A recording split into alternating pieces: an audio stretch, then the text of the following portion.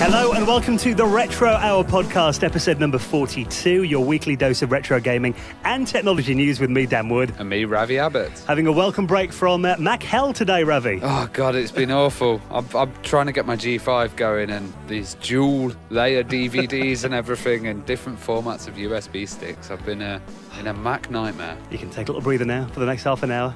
Relief. So if you haven't checked out the show before, maybe you're a new listener to the Retro Hour. We have them coming in all the time. The way the show works is every single Friday we come out, we run through the big stories that have been making it in the headlines of the world of retro and tech throughout the week. And then, for the second half an hour of the show, we hand over to a very special guest.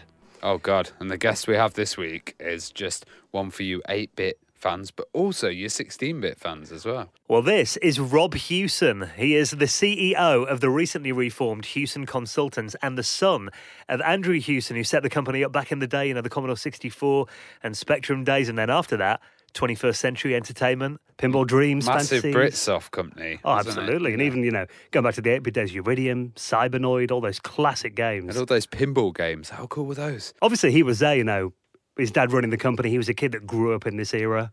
He must have been the coolest kid in school. Totally. And, we mentioned him last week at Play Expo where he bumped into him. So now he's on the show. It's great. Yeah. Hewson are back and they've got a new game coming out which will definitely appeal to retro heads. So we're going to talk more about that and we'll chat to Rob Hewson on the Retro Hour in around 20 minutes from now.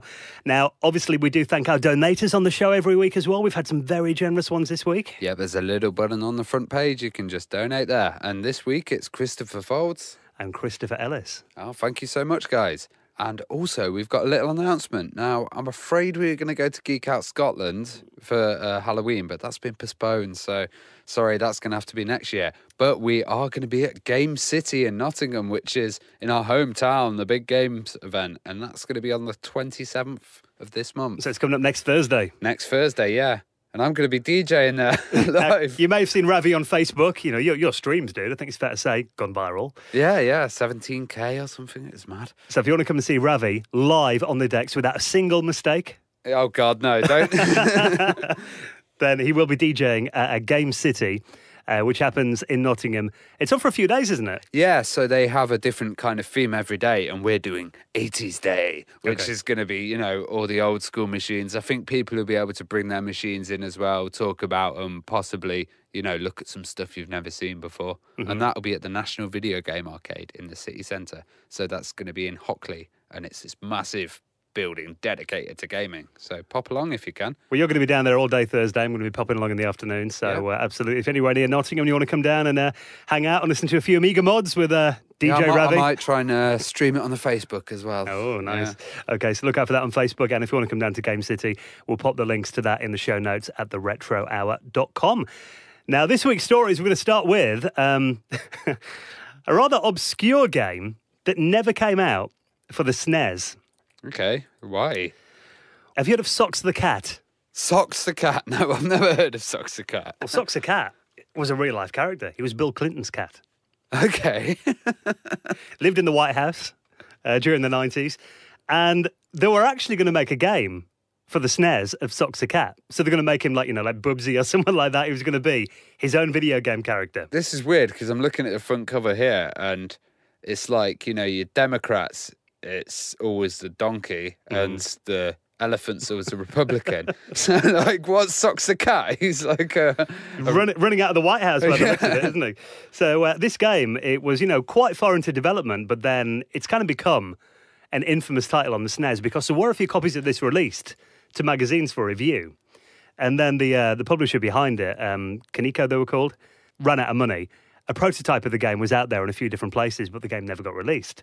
So they've actually... weird concept, mate. This is strange. It looks like he's got attitude. He looks quite annoying, actually, doesn't he? Yeah. But this is one of those games, and it kind of, it's gone down in video game folklore.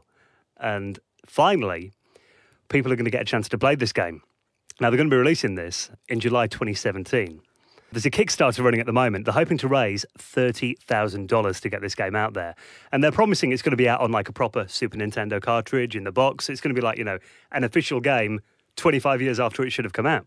Oh, cool. Cartridge and everything. Cartridge, printed label, manual in the box. So it will look like, essentially, what this game would have looked like if it had come out when it should have back in 1993. Wow. A couple of years late, but that's pretty good. Do you think they'll be doing other titles later, like maybe Downing Street's Larry the Cat? Yeah, that's quite a concept, isn't it? Yeah, it's very strange having a political pet as your main character.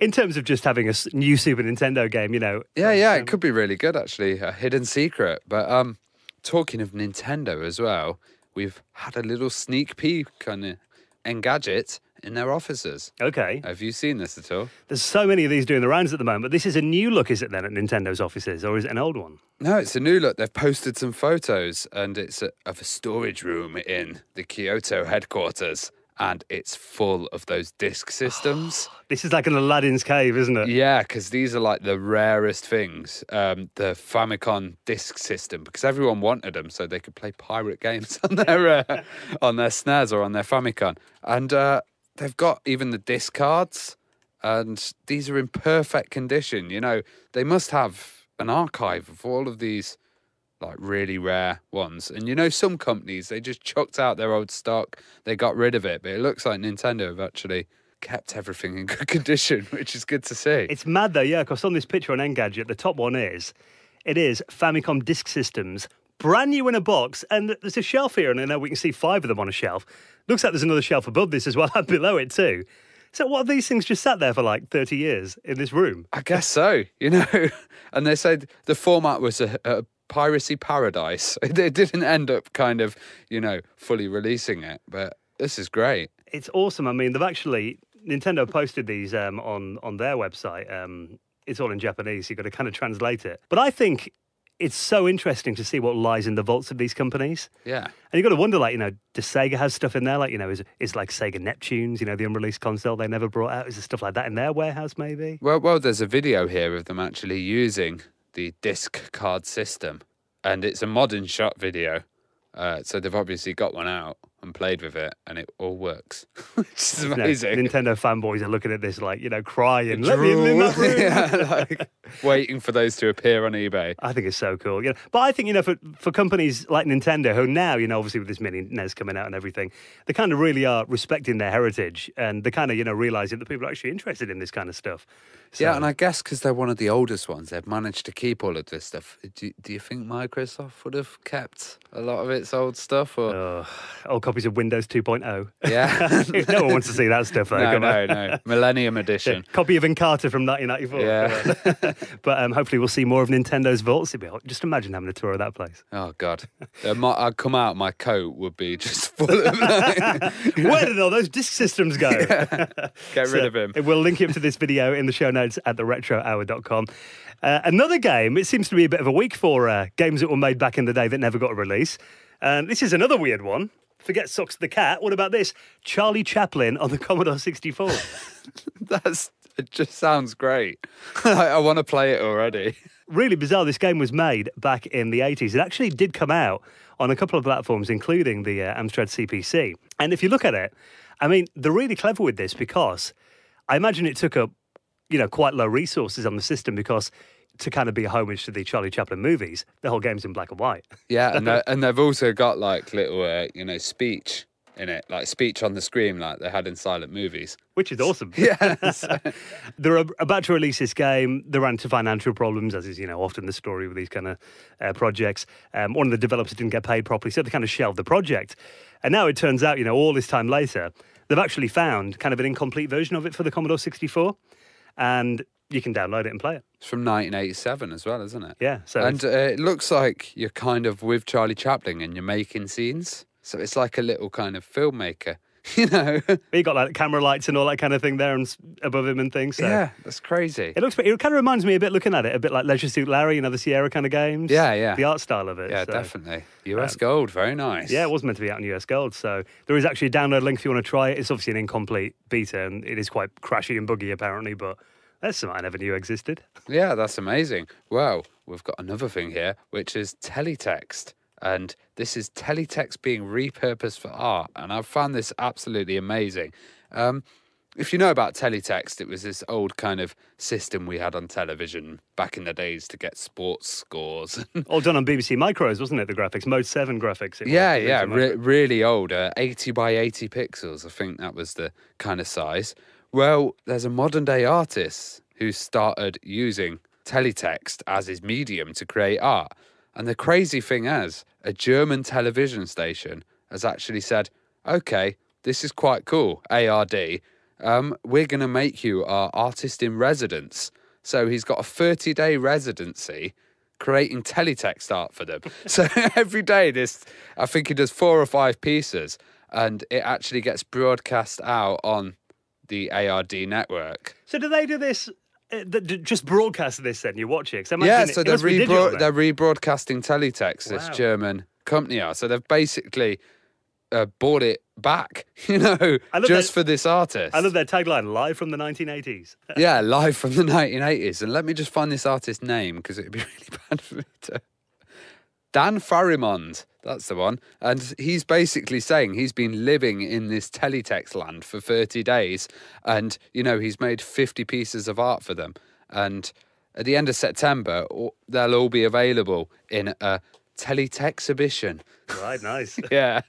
I love the art style of teletext, though. It's really nostalgic looking at it, isn't it? Oh, yeah, it's amazing. It's like, these really early Nokia kind of images you had, or I don't know, it's actually unique. I don't think there's anything else like teletext. Well, I remember, using the BBC Micro at school and kind of recognise the fonts and that kind of thing. So I think that's what, is Oracle, the BBC service of teletext, wasn't it? And I know they ran theirs on BBC Micros, because obviously, Acorn made those machines for a BBC project.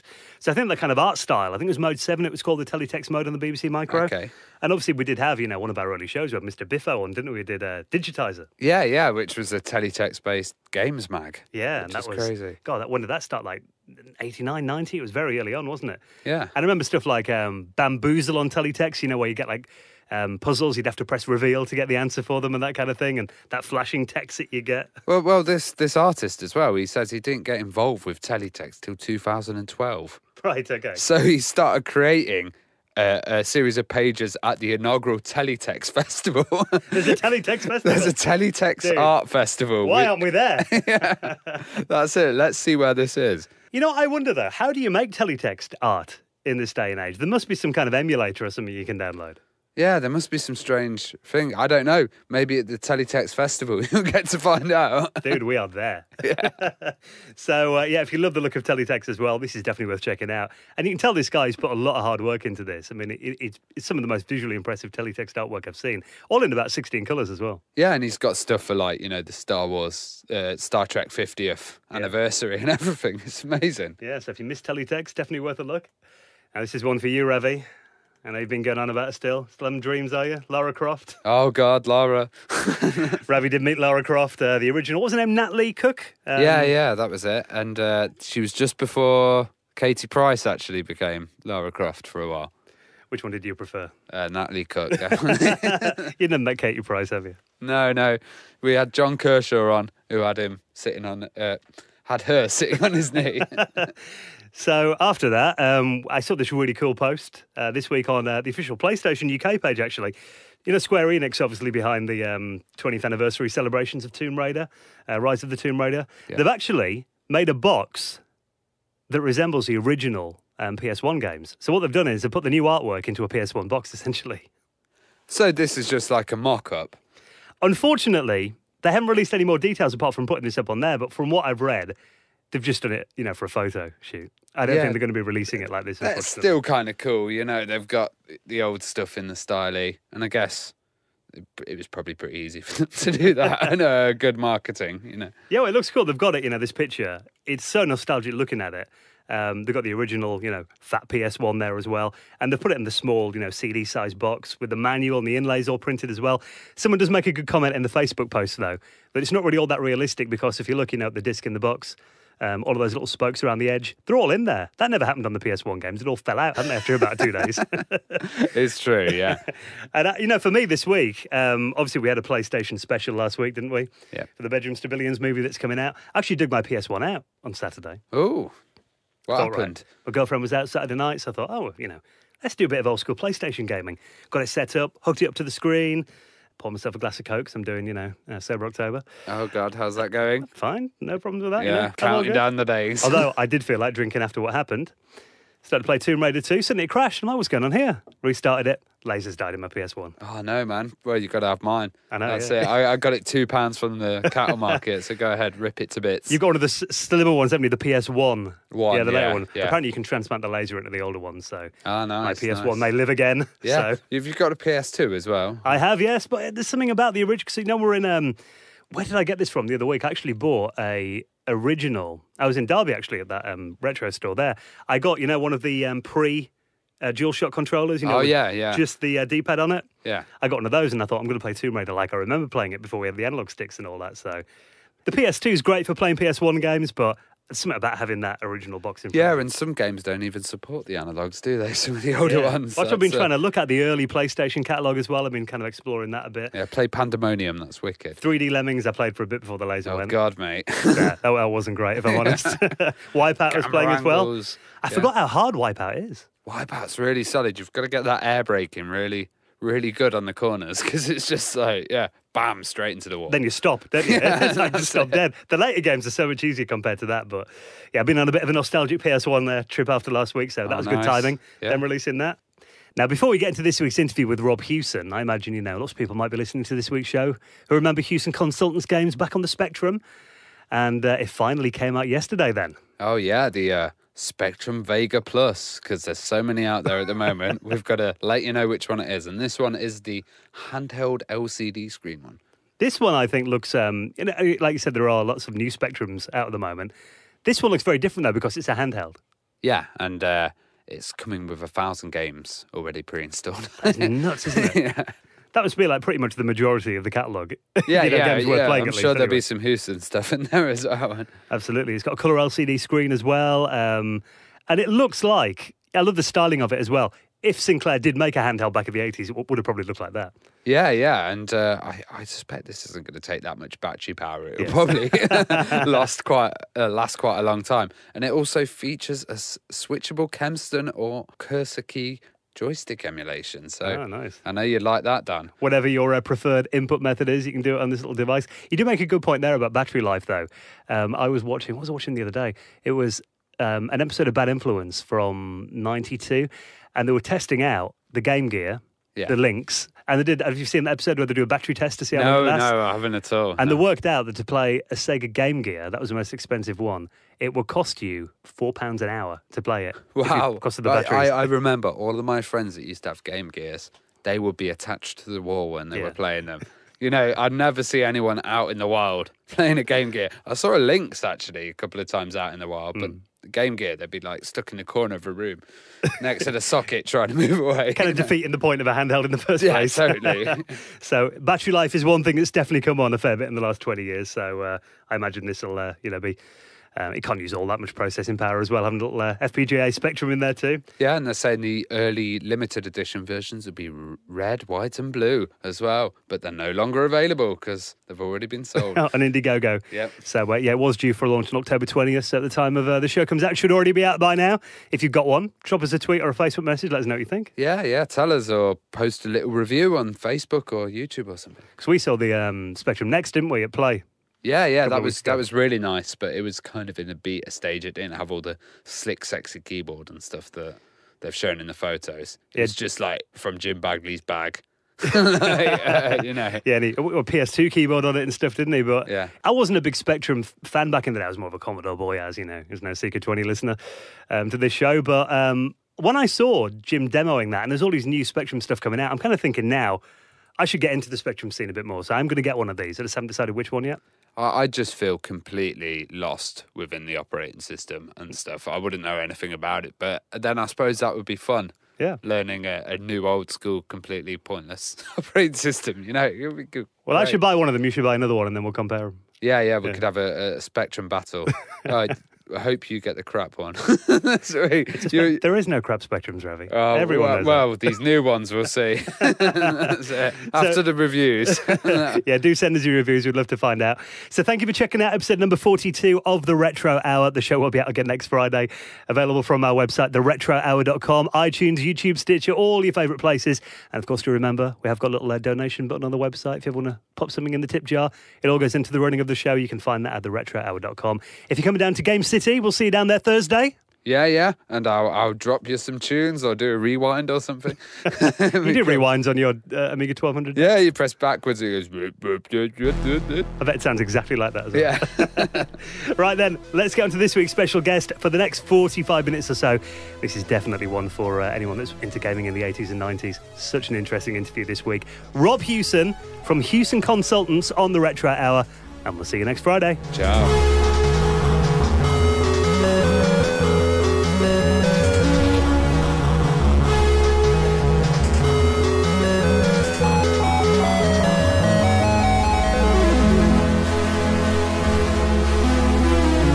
You're listening to the Retro Hour podcast, and let's welcome this week's special guest, Rob Hewson. Thank you very much. It's a pleasure to be here. Obviously, Hewson Consultants, legendary company back in the day, who are back for the 21st century. We actually met at the Play Expo in Manchester the other week, where you were demoing your latest game, which we'll definitely talk more about in a moment. But let's go right back to the beginning. Growing up, you must have been surrounded by games and computers. What's kind of your earliest memory? Yeah, absolutely. It was pretty awesome. I remember having the Commodore 64. Dad decided to bring back the C64 for me and my sister to play on rather than a Specky for whatever reason. So I remember playing all the Hewson classics back then. I was born in '81, so I remember playing Gribbly's Day Out, which came out in 1985. I remember Uridium, Paradroid, Nebulous. And a couple of defining memories. I remember learning how to spell my surname from the title screen on Uridium. That's cool.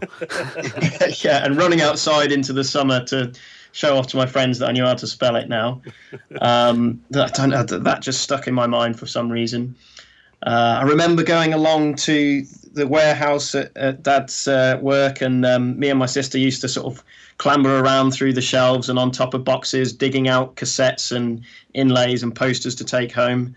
We got to go along to some of the exhibitions and hand out posters and things as well. So yeah, it was pretty good. What's the background on the name Hewson Consultants? Because I know it didn't originally start as a games company, did it? It always sounded a bit more like, some kind of official body or like an accountant's firm or something when you read the name. Or architects or something. Yeah. Yes. So this is all in... a lot of this is covered in Dad's book that he wrote recently. Basically, he was a government scientist. He worked at the British Museum and he worked at the Institute of Hydrology, and he did some stuff with computers. And then in the late 70s, he had a young family. My sister had been born by then. He didn't have much money, so he needed to make some more money on the side. So he did some work tutoring kids in maths because he was very good at maths. He had a master's in probability and statistics. Mm-hmm. And he also did some consultancy on the side for people. So I think he did some kind of consultancy about lava flows, because he was doing flood statistics, so his statistics would work with that. So I guess he called it Hewson Consultants because of doing this sort of freelance consultancy work. And then he bought a ZX80 with a £500 loan from the bank, and a typewriter, an old second-hand typewriter, and a desk at an auction or something like that, and wrote this book called Hints and Tips for the ZX80, which is the first sort of product that Hewson Consultants produced. And he just kept the badge the same, having done the consultancy work earlier. Well, he must have had a bit of a passion for writing. And where did this spur from? Well, actually, as a government scientist, you have to produce reports. You have to produce scientific, you have to be able to record your results and broadcast them to your peers for review and all the rest of it. And I think he said that he'd discovered that he couldn't write very well. He couldn't get his thoughts down on paper in a coherent manner, and it had taken him a year to write this scientific paper that he needed to write. And typical of my dad, he found this to be unacceptable. And so his decision to sit down and write a book was because he couldn't write very well. He needed to address that problem. Right. So writing a book was his way of saying, right, I am going to learn how to write properly. And of course he did. And now he's a very good writer. Dropped himself in the deep end there then, didn't he? He did. He did. But obviously that book, the ZX80 Hints and Tips book, they were like legendary in the Sinclair scene. I mean, it must have been quite a defining moment then when that book was successful. Yeah, this book was, he typed it up. My mum, who was pregnant with me at the time, helped him type it up on the typewriter. It was literally photocopied and stapled together. And then he took out these tiny, tiny ads in Personal Computer World magazine or whatever. And his fondest memory, or one of his fondest memories, is coming down the stairs in the morning and seeing all these envelopes landing on the doormat with checks and postal orders inside them, if you remember those, from people wanting to buy the book. So, I think that was a pretty special moment for him. You must have had all the kids in school asking for like cheats, tips, and the latest game from you. Yes, yeah, I think. We did when I was a bit older. I did arrange a sale of Hewson games because Dad there was stock in the warehouse, and so I convinced my dad, and we went around the village, and I was put up all these posters that I'd drawn little designs on, and got all my friends to come round one weekend, and they all came into the back room in the house and bought some of the leftover stock. And then I remember we made £150 or £200 or something from a bunch of school kids coming round. And I went to my dad and I was like, I don't know what I'm going to do. How am I going to spend £150? And he said, well, you don't get to keep the whole £150. And I was like, what do you mean? He's like, well, you have to split that up. You've got your costs. So I think that was my first business lesson. Yeah. Brought back down to earth. Brought back down to earth, exactly. Well, how did the move go from the Hints and Tips books to actually, publishing games and making games? So he did the first two books, and obviously the second one was the ZX81 book. And then he got a phone call out of the blue from someone in London saying they're setting up a magazine called Sinclair User. And seeing as he's written these books, would he like to write a regular column in the magazine? And of course he said, yeah, great, sure, fantastic. And somebody came around and took his photograph, and then he had his Hewson Helpline column in Sinclair User magazine. And obviously it's Hewson Helpline column, it's Hewson Consultants selling his books and a couple of games that he'd written himself and a couple of programs that he'd written himself on cassette. And so people started to send in cassettes to him saying, oh, I've made this game. Perhaps, you can help us get it to market. And so he, could you publish this for us? And he thought, oh, right, okay, I didn't realize I was a games publisher, but seeing as you were all sending me these games, I guess I am. And just started picking through the best ones, and off he went. Well, when people were sending you the games, were you playing any of them at all? Were you quality control? Or? No, I mean this would have been when I was sort of 2 years old or something like that. So no, I don't think so. But Dad's brother had joined him 82, 83. I think Dad was he didn't go full time on Hewson until maybe 83 or 82. So he did it for about 2 or 3 years on the side. And he was still working at the Institute of Hydrology. So he used to get home from work, go up into this sort of spare bedroom that became my bedroom, and he'd work until 4 a.m. on Hewson Consultants. Then he'd get up at 8 a.m. and go off to his day job. And that went on for about 2 or 3 years. So I had no idea how he had the stamina for it, but he went full time 82, 83, I think, and then his brother joined, and he had a few other staff, and I think they sort of reviewed the games that came in, and perhaps that's one of the things he notes is that perhaps part of the reason that Hewson got a reputation for quality is because they had tons of cassettes coming in, and they just didn't have time to consider anything but the very best of them. So they only published the best because they didn't have the capacity to do anything else, and of course, why would you publish anything except for the best ones that come in? It sounds like, it was always very much a family business. How early on did you get involved then? Hewson closed down in 1991. Certainly, I, like I said, I got to go along to some of the exhibitions and hand out posters, and I would design games on the living room floor I say design games, I mean get bits of A4 paper, sellotape them together and draw, pretend levels on them. And my dad would humour me that they would release the game and then have to let me down gently some weeks later when he realised I hadn't given up on it yet.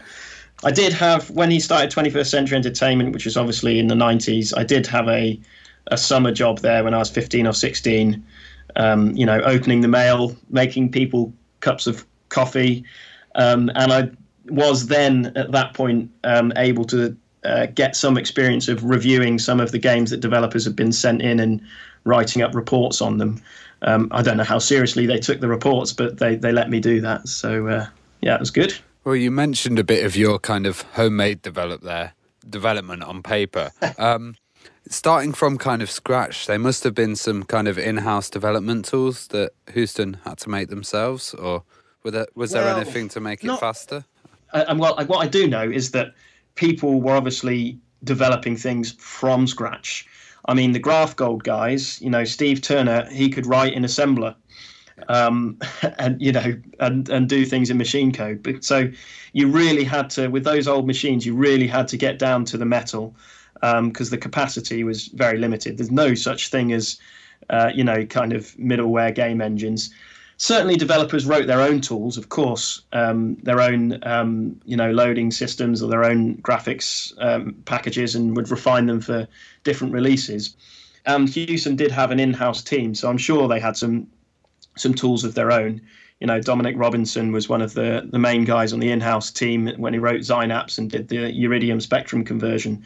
Programmers back then, they had to really, really know their stuff. They had to really get down to low-level coding and do things in such incredible detail that a lot of developers these days wouldn't know where to begin, I think, which is why people have so much admiration and respect for those developers.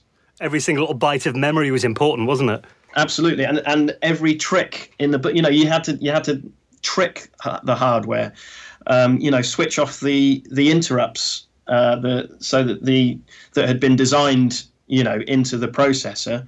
You had to switch them off to get your graphics updates to be fast enough, which again is something Dad talks about in his new book, and that kind of stuff is just doesn't even come into consideration these days because there's so much processing power, and you've got Unity or Unreal in between you and the machine anyway. So like you say, it was every byte. You mentioned Uridium there, actually. I was going to say, we talked about the quality of Hewson games, and that kind of, it was, essentially parallax scrolling on a Commodore 64, which was a very impressive trick for the time. Yeah, absolutely. And obviously, there's a few things that I think Andrew Braybrook was doing there. One of them was that he was only scrolling the sort of central portion of the screen where the Dreadnought was in the background. So the top and bottom, although it looked like it was moving, they weren't actually scrolling. So there was saved some time there to make it run faster. But yeah, that was a 60 frames per second game in the US, on the NTSC version in 1986. That's crazy, and no wonder it is so popular because it just played so smoothly and like an arcade game. Yeah. Exactly, absolutely. I think the demo they actually agreed, and there was a bit of kind of back and forth. Dad asked Andrew Braybrook and Steve Turner to produce a one-level demo because obviously he knew that if he had a demo of this, it was just going to blow people away, and the press coverage they would get would be incredible. But of course, asking a developer to do a demo, especially in those days, is like saying their response is, well, we can either work on the game or we can work on the demo, because a game it's not like a book or a movie where you can take some pages or you can take a scene, polish them up, and that's it. You have to get the entirety of the systems working to get one level in the same way as you do for 15 levels, because it's the code has to run everything. Does that kind of make sense? Yeah, absolutely. It's an entire system that has to be finished to get one level, and you can't just film a bit and then I'll do the rest later, or write a bit and I'll do the rest later. So they did the demo, and he had that demo and he took it round to the magazines, and see Computer and Video Games magazine. You know, he went to see the editor. Was it Tim Metcalf, I think, who didn't live too far away, and he played the demo and said, right, great. And then Dad pulled out that artwork, that beautiful box artwork that Steve Weston had done. And Tim Metcalf said pretty much there and then, great, can I put the box artwork on the cover of CMVG? And Dad sort of went, yeah, I think I can handle that. You know, so it's I'm remembering all of this from the book, because obviously I helped Dad edit the book. So these are his stories, really, that I'm retelling here. It's amazing how much you remember when you've been working through it like that. But again, one of those stories. Aren't I doing a great job of plugging this book, by the way? Yeah, I just keep sneaking it in there, don't I? One of the stories from Hints and Tips for Video Game Pioneers is that that cover went on the cover of CMVG, but they got in a little bit of hot water for it, because other people other publishers who'd advertised in that issue or had games reviewed in that issue were not too happy that basically the cover of the magazine was the cover of Uridium. Like a front page advert, essentially. Yeah, it's exactly. And as far as this is one of Dad's, little claims, as far as he's aware, no magazine since has had the box art reproduced exactly in its entirety on the front cover in quite the same way because of that little episode. So there we go. One thing I was wondering as well, if your school was anything like mine, all the kids at my school used to pass around copied discs and cassette tapes and all that kind of thing. Did that happen at your school? And was there much kind of, with your dad being so high profile in the industry, was that something you had to kind of stay out of, or was it a bit of an awkward moment for you? To be honest with you, I don't remember much of that happening in primary school. And I went to quite a small school because I grew up in a little village in Oxfordshire, and it was a very small school. So I don't honestly have much recollection of that. By the time I was in secondary school, it was all Mega Drive and SNES and what have you. So no, I don't remember that. But Dad certainly talks about how he still finds it a little bit awkward on occasion today when people come up to him and go, "Oh, great! Yeah, I remember your games. I used to copy them in the playground," and he thinks, why are you telling me this? That was one of the reasons that we had to close the company, is because piracy was so rife. So it's a kind of a double-edged sword, I think, for him. Me, I think it passed me by, to be honest, at the time. Well, you said earlier that you had that high reputation for games, high-quality games. Did you feel that, or did your father feel that he had to live up to that reputation and kind of keep producing really high quality games? No, I don't think he wasn't really aware of it at the time. He was just doing to him what was obvious, which is, why would you put out anything that you didn't think was good? What would be the point from a business perspective? He's only found out recently from doing the book that people have been saying to him on the Kickstarter and through the community and what have you, you guys had a reputation for quality, and he's only sort of, he didn't really know that, and then he kind of wrestles with that in the book and says, well, why would that be? How is that the case? Because it can't be. He kind of doesn't think it can be anything they were doing that was special, other than the fact that they were very choosy. But why would you not be choosy, is what he sort of wrestles with. And he concludes that maybe it's because it was a small company that other people perhaps had the capacity to put out more games, and so were tempted to be less choosy. And then, and there were some people who just thought perhaps it was a get-rich-quick thing, and the bubble might burst. But no, I mean, their natural instinct was, well, we'll select the best games and we'll put those out, and the rest of them, which is frankly was the majority that they're receiving, would unfortunately not get published through Hewson. Maybe they got published somewhere else. But no, he was quite surprised and taken aback by this idea that they had a reputation for quality, and was trying to figure out why that was. But at the time, I don't think he realised at all. They're just getting on with the job. Well, obviously in Hewson's final couple of years, I mean, we kind of made the change from 8-bit to 16-bit. What was your first 16-bit machine then? I think it was an Amiga. maybe he brought home the Atari ST at some point. Certainly, I remember playing Amiga games, and I have a very, very clear memory of playing Pinball Dreams on the Amiga at home when that came through. That was 21st century by that point. Yeah, it was probably the Amiga. How did your dad kind of make the switch from 8-bit to 16-bit then? I imagine there was a lot more kind of resources needed for the 16-bit machines. Yeah, I think that was kind of when Hewson was starting to... things were getting really difficult at Hewson. It was really in this from Uridium onwards, he was starting to get this unease, this sense of unease of, well, hang on a minute, this isn't really sustainable. Something's going to come at us down the road here, because development costs are rising all the time, piracy's rife, and he was starting to see, well, we can't kind of dig ourselves out of this financial hole that keeps getting deeper, because every time you've got to spend more to get a game, and on a good game, and every time you don't quite make as much back. So I think things were getting difficult, and certainly the transition to 16-bit they weren't getting the original games through. So they were doing a lot of conversions of some of the stuff they'd done on 8-bit. And I don't think he knew at the time why they weren't getting original stuff through. Now, in hindsight, he talks about it might be because what he should have done is gone back and written another book, hints and tips for the Amiga or something like that, to re-establish that, these people have got expertise, get into the technical understanding of these new machines and be able to use that technical understanding and have that reputation for the technical understanding.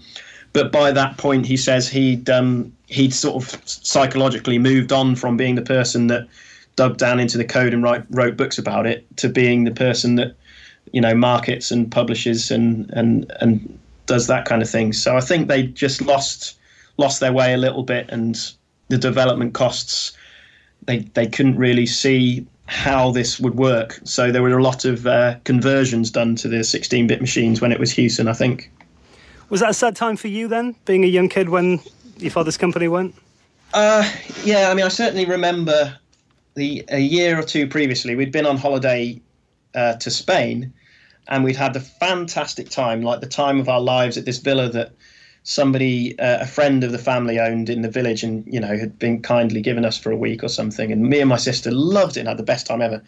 And we'd planned to go back there, but then I remember, a few weeks before being told, unfortunately, we're not going to be going back there. And instead, my mum took my sister and I on holiday to Brighton or Southend or something like that. But Dad couldn't come with us because he had too much work to do.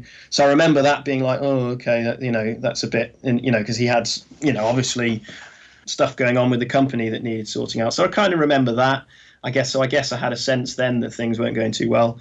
And I remember going into Hewson Consultants, the company, on a weekend day when the receivers had come in and being explained, what receivership was, and that they were going to be closing up the company. And so, yeah, I do kind of remember that. And it was sad at the time. But, yeah, I guess that's life sometimes. So how did 21st Century Entertainment come about? After Dad had closed the company, he felt a big sense of relief, but he didn't really know what he was going to do next. He didn't have a clue. And a couple of weeks later, he was at some kind of social event in the village. It's a very nice, close community in the village where my parents still live. And he was at the social event there, and a friend of his called Eric came up and said, "So, yeah, sorry to hear about what happened to you with your company." And he went, "Oh, well, thank you very much." And he said, "How much money would it take to start this thing up again?" And apparently Dad, put out a figure, and Eric said, "Well, it doesn't sound like too much money." And from there, Eric and my grandparents and a couple of other people got together, got the money together, bought up the assets of Hewson Consultants, and renamed. Dad came up with the name 21st Century Entertainment, and off they went. And I think he talks about how at Hewson, Dad had felt a bit like he didn't have anybody with any business experience to turn to. And he'd really gotten into this thing by accident. He wasn't a businessman. He was a scientist originally. He got into this by accident. He didn't have any expert to turn to. He didn't have anyone who had experience in business. But with 21st Century, he started it up with Eric. And Eric, had a lot of experience in business. And Dad says he learned a lot from him. And so I think that's really how that transition happened. Well, obviously, some iconic games came out of 21st Century. Let's, to this day, Pinball Dreams is probably my all-time favourite pinball simulator. I've got it on my iPhone, actually. Do you remember the first time you saw that game? Yes, I do. So Dad brought home an Amiga. He brought home Pinball Dreams. And he brought home a challenge. He brought home the score, which Barry Simpson, the game's producer at 21st Century Entertainment, he brought home the score that Barry had achieved on the steel wheel table. And my sister and I spent the entire weekend playing, trying to beat this score, which, I don't know, it was 60 million or 80 million or something like that. And then late on the Sunday night, I managed to beat Barry's score. So we came screaming down into the living room, punching the air and what have you. And I don't remember whose idea it was, but somehow it ended up with me writing a note to Barry as a kind of, 11 or 12-year-old, mocking Mr. Simpson, who's still in the games industry, mocking him because I'd beaten his score by 10 million or 20 million or something. And I don't know whether it was Dad's idea or if it was my idea, but anyway, Dad played along with it and took the note into Barry the next day at work. And then subsequently, about 2 weeks later or something, I was in Tesco's in the cereal aisle, shopping with my mum, and Barry, bumped into Barry and had a chat with my mum. And he went to walk off, pushed his trolley along, and then went, and turned around and said, Rob, 124 million, mate, and then just walked off. And he doubled my score or something. So he got his own back. Well, I do remember in the 90s that pinball scene was kind of massive. These pinball games, and 21st Century really owned that genre, I'd say. Absolutely. So I think that was one of the things that Dad specifically decided. I think early on 21st Century, they'd reworked the Hewson back catalogue with magazine-mounted games. They'd done a few other things. But when pinball came along with Pinball Dreams, and when it was a huge success, in fact, the Dad, by this point, he was so worn down by everything that happened. Everyone around him was saying, this Pinball Dreams is brilliant, it's going to be a hit. But he kind of didn't want to let himself believe it, apparently. Because because then you get just hugely disappointed if it's not. But anyway, it went on and it was a huge hit, and he started to develop this strategy in his head of owning a genre. Because one of the really tough things at Hewson had been, they'd done some fantastic original games, but after a while, being original all the time is hard work. Reinventing the wheel all the time and coming up with new original stuff. It's hard work. It's expensive. It's very difficult to maintain. And so he had this idea of owning a genre. And so he went back to the Dice guys, Digital Illusions, as they were known back then, and said, right, great, you've had a success. We need to do a sequel. And they said, well, we want to rewrite the game engine. And he said, no, don't bother with that. Just 3 new features to put on the back of the box. Let's get this sequel out quickly. And they went off to Seattle and wrote Pinball Fantasies. And then that sort of laid the groundwork for having that strategy of owning a genre. And that worked really well. So I remember Pinball Fantasies, and there was Illusions after that as well. And I remember that on the Amiga, you could have was that 2 balls, wasn't it? And you could see the full table at the same time as well, in interlace mode. So, I mean, the guys who were behind that Digital Illusions, I mean, did they come out the demo scene? Is that right, on the Amiga? Yeah, so they were the Silence was their demo scene group. And they were students at the time that they were working on Pinball Dreams. they really loved playing pinball games, and they decided to make their own pinball simulator. They thought they could do a better job, and it took them a few years and a couple of attempts at coming over to ECTS in London, or I think it was ECTS, and apparently they had to kind of bargain with a security guard to let them in because they'd forgotten their tickets or didn't have tickets, and they come all the way from Sweden. But yeah, they showed the game to Dad and Barry, and they got it signed up. Well, Silence had a massive reputation for kind of beautiful graphics and amazing sound on their demos. Absolutely. One thing that was brought to Pinball Fantasies and all the other ones was really high-end, beautifully drawn boards, and they were also done in, versions for the latest chipset. So there was the AGA versions and stuff, and I remember those were probably the first titles that I saw. Yeah, absolutely. And the CD32 had that chips. Was it the AGA chipset as well? And they did all these fantastic multicolored variants of the Pinball Fantasy tables, and Pinball Fantasies came out on the Amiga CD32. In fact, Pinball Fantasies came out on just about everything. It was licensed to the SNES, and Pinball Dreams was on the Game Boy, I think. Jaguar, I remember. I've got Jaguar. On, yeah. So, I mean, obviously, 21st Century were able to license it out all over the place. But Illusions was the last game that DICE did, because obviously they had plans to go off and do other things, and very successfully, obviously, Battlefield and all the rest of it. So that was their kind of swan song in terms of pinball games. And that one, I think, is where they finally did sort of take their time, and because that was 3 years after Fantasies, and rewrite some of the engine or the physics that they'd wanted to do, and got all these features in, and really that was their kind of farewell in terms of the pinball trilogy they'd done. But by this time, Dad, with 21st Century, he bought a controlling stake in a developer called Spidersoft. And they developed a lot of pinball games moving forwards, and there are other people too that 21st Century's published the pinball games from.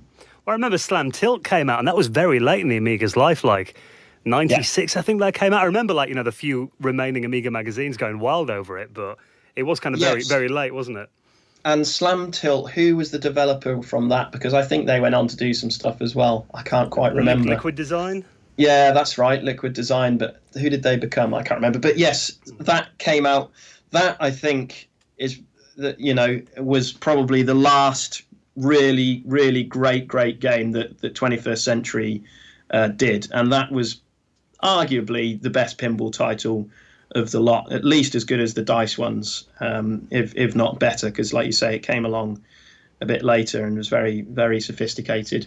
Also, I remember there was a game called The Synergist, which was a point-and-click adventure, which was from the team that went on to do Skylanders, I believe. Oh, nice. There's an aside for you. Well, I've got to ask you then, what's your favourite Pinball Fantasies table? Partyland. That's mine too. Have you seen these new pinball machines that you can get where it's a big LCD screen and it projects the old tables on? Yeah, we've got a Facebook group for 21st Century Entertainment and Hewson, and on the Facebook group for 21st, one of the guys who owns or builds these things is posted up a few shots of Pinball Fantasies running on that on one of those LCD pinball tables. Oh, and he's got a video of one where it's got Kinect head tracking as well to give an illusion of 3D on it. So yeah, there's some videos on the 21st Century Facebook page of exactly that. Well, we're big Amiga fans ourselves, and one game that we really liked that 21st Century came out with was Marvin's Marvelous Adventure. Could you tell us more about that? Well, that one, I mean, because obviously by this time I would have been, 14, 15 or something. And I'd got, I had a Mega Drive, I had Sonic, and I remember going into train station in Oxford and picking up a magazine, and it's saying that Marvin's Marvelous Adventure was like the Sonic of the Amiga or the Mario of the Amiga or something like that, and thinking, bloody hell, that's pretty good. I think, to be fair, that was one of the better reviews, and then they were a little bit mixed. But, I mean, that was just a great game. And I remember it was named by Stuart Gilray and Barry because they were big fans of Bill and Ted's Excellent Adventure. So, This story about Marvin, the pizza boy who was delivering pizza to another dimension, became Marvin's Marvelous Adventure. I never put the two and two together, but yeah, that's cool. There you go. And I think Stuart Gilray, because he's a big guitar player, and he runs Jaw now, Just Add Water. I'm still in contact with him, but he used to give me guitar lessons after school on a Wednesday or something like that. I used to go around to his house, and I cannot play guitar, so obviously it's he can't have been that good a teacher. No, I think it's more to do with me being a terrible student. But he's a big guitar player, and I think he did some of the music and the riffs in that game and what have you, and had fun doing that. Well, with your own career, when you left school, then what direction did you take then, and how did you get into the industry properly? I did my A levels, and then I think I took a year out because I hadn't really figured out what I was going to do. I always wanted to get into game design, but there were no game design courses back then at university, or there were maybe one or two, but they were not very well, they didn't have a good reputation. So in the end, I came up here to Manchester, where I still live, 16 years ago, and started on a computing science course at UMIST, and which is part of University of Manchester now. So I graduated in 2003. By this time, Dad had sort of got out of the games industry, and he was working with Rod Swift, who was also one of the early gaming people. He did a lot of the flight simulators. He was working with Rod Swift, and they had a web development company, so they'd moved into the web instead. So I did some work with them in web development. I picked up some of the programming that I'd done at university. And then I got another job back up in Manchester in web development. So I spent 2.5 years in web development, writing travel websites and what have you. And then an opportunity to interview for a games position came up in Manchester at Blade Interactive, and off I went. Must have always been in your DNA then, games, obviously. Yeah, I mean, I think certainly it was always... I had a moment where I wanted to be a Formula One driver and a moment where I wanted to be a chef, I believe. But all the way through it, I always wanted to be in games development. And part of that's got to be the background I grew up with. Well, you also worked in a massive popular series, the Lego series. I did, yes. That was 2012 I went there. I got into development in 2005, spent 6 years at Blade and Dark Energy on snooker and hydrophobia, and then went off to TT Games to do the Lego stuff, which was brilliant.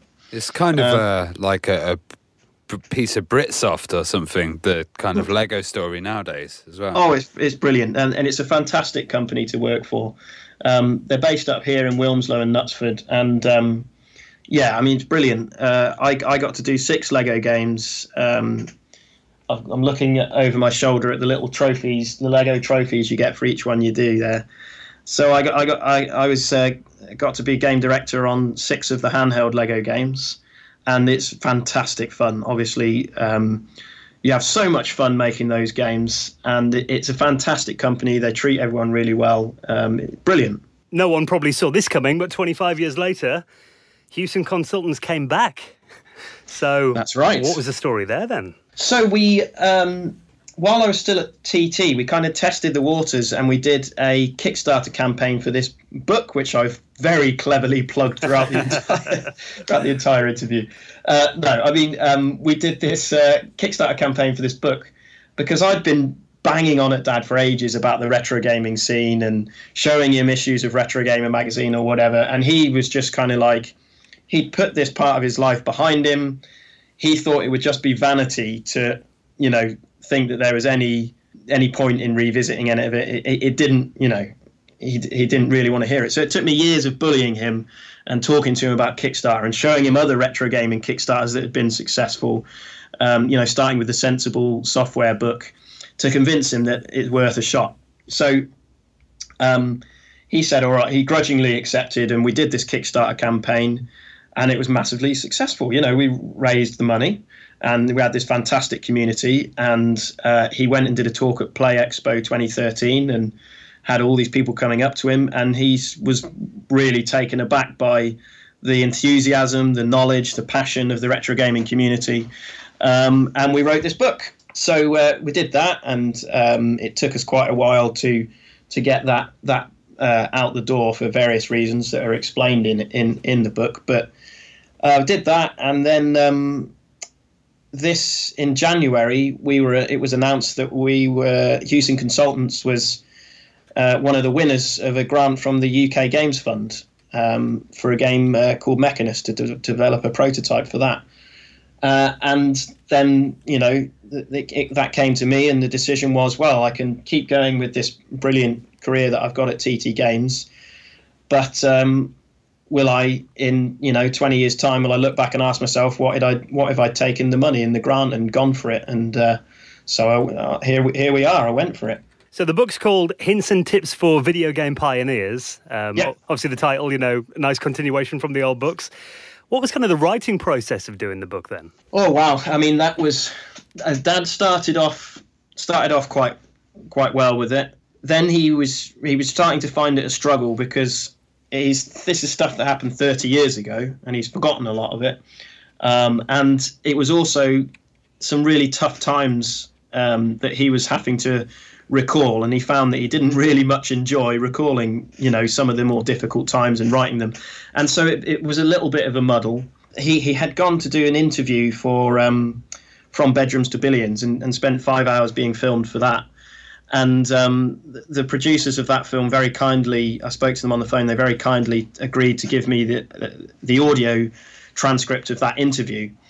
And I set about pressing play on the audio, and then after sort of 4 seconds pausing and writing down the sentence that I'd heard.